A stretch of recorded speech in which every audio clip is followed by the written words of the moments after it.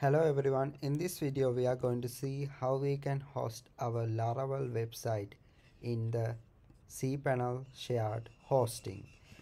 Okay, now here this is my hosting. What I will do, just open the file manager. You can refer your service provider documentation how to open the file manager, and you will see a folder called public HTML. Click this world icon, and after that the next thing you have to do, open your MySQL database manager in the hosting. Okay, you will see something like this when you're exploring. Then you have to create the database. For example, I will create the database called test.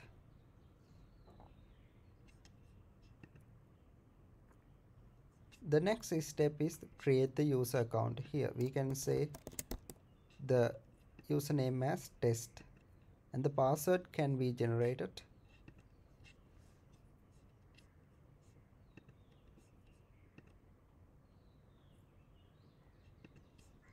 So create the user now. After creating the user, here I'm going to store that password in my code. Here, if you don't know what is this file, in your project of root folder you will see this .env file. That is the file that you have to put this password. And then here in your database manager you have to add user to database. Here you have to select the database that you created. No, here we have to select the user account. Here we have to select the database that we created. Here we are selecting the user account. Here we are selecting the database. So this user will able to access this database. So I am going to add now.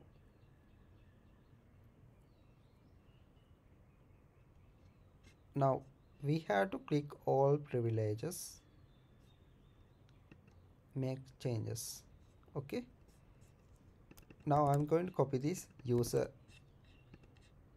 database name, put that here db username, and also the database name. I'm going to define the db underscore database as that. Okay, now we can save this .env file. Now what I will do, just open my project folder in file manager and make the compress of that.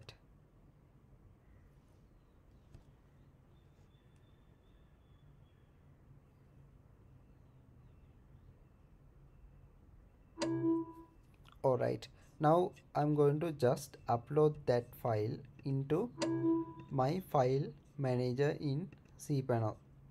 Here we open that. I'm going to click upload, and then we can go ahead and upload that here.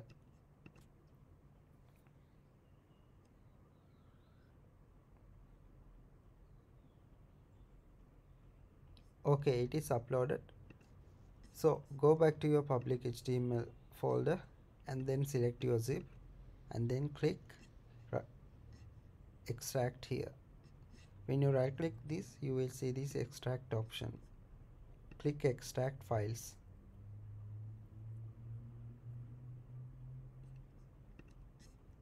Now you can delete the zip that you uploaded. Now what I will do, just move everything inside this folder into public HTML folder. So I'm going to just select all and click the move button and delete this project name. Inside public HTML I will move my files. Okay, the next step is open the public folder inside the public HTML folder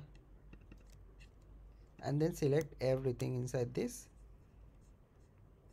Click move, and you are going to delete this public keyword and then click move. Then we can delete this public folder. Okay, the next step is here, open the index.php by using the edit. Then when you scroll, you will see something like this: required there vendor autoload php. You will see this dot dot forward slash. What you have to do, just delete forward slash dot dot. Then it should be like this. Also, when you go to the down, you will see $app is equals to require once dir and then forward slash dot dot, something like this. Here you have to delete this forward slash and dot dot. Now you can go ahead and save this.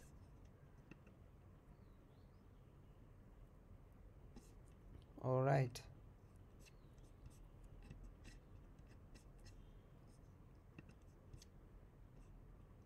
now we can open our browser to check everything is working or not.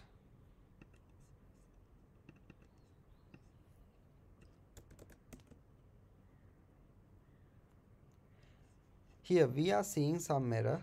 The next step is go to back to public HTML folder, click bootstrap, right click this cache. Here open that cache folder. You have to select this config.php, click delete and confirm the deletion. Okay, the next step is go back to the public HTML, open your storage folder. Here you will see the logs folder, click delete. Now we can refresh this. Okay, our site is working correctly. Now I hope this video helps. If this video helps, please subscribe.